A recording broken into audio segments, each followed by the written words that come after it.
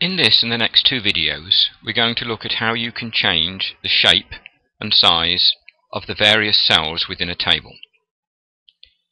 First, I'll make a table exactly as I did in the previous video. So I'll make a small cell,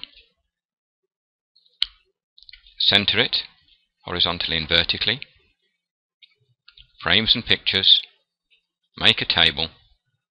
We're going to use the current size of the cell, and just as before, I'm going to make it 3 across and 5 down. So that's a quick reminder of how we made a table before. The first thing to notice is what happens when you right button click. Right button click changes from being in the mode where we can move it around to the mode where we can type. And a left button click enables me to click in any cell. Right button click, move it around. Right button click again to change back so that I can write, and then I can click in any cell. Let's just have a look now at what happens when we're in adjust mode. If I go to adjust mode and I left click, it highlights the whole table to move around. If I right button click, it will highlight a particular cell.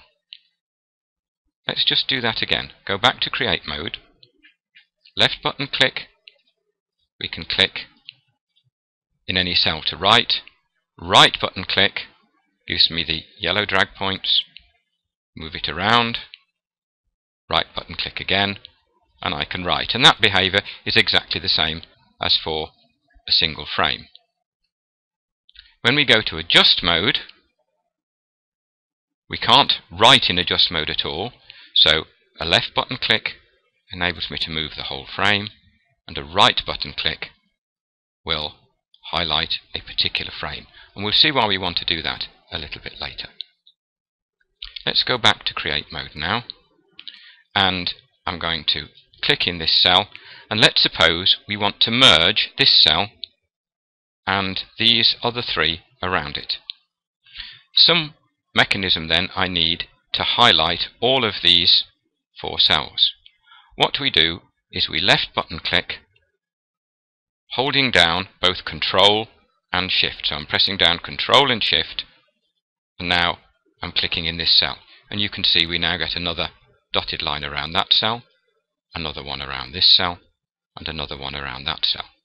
So we've now got these 4 cells, each of which are highlighted with a dotted line. If we now go to frames and pictures, I can click on merge table cells, and it will merge those 4 together. Again, I've now got the yellow drag points, I can move it. If I right button click, I can now write in this cell. I can expand to fit, so we could do a large, put in shirt there, and we can put in a large picture in that merged cell.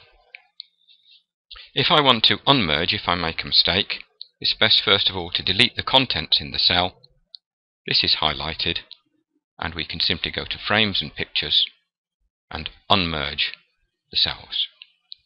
Again, when we unmerge, we get the yellow drag points. If we want to move it, right button click, so that I can get back to clicking again. So in this way, we can merge any group of cells we like. I'll just merge the top 3, just to repeat the process in order that we might make a heading. So we click in the first one, Control and Shift holding down, click in the second one, click in the third one, frames and pictures, merge table cells. Right button click, and then I can get back to writing in this cell.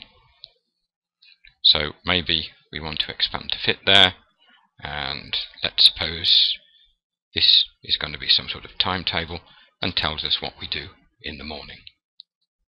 So by selecting more than one cell together, we can merge them, and if you want to unmerge them, get rid of the contents, make sure the cell that you want to unmerge is highlighted, and go back to frames and pictures and unmerge table cell.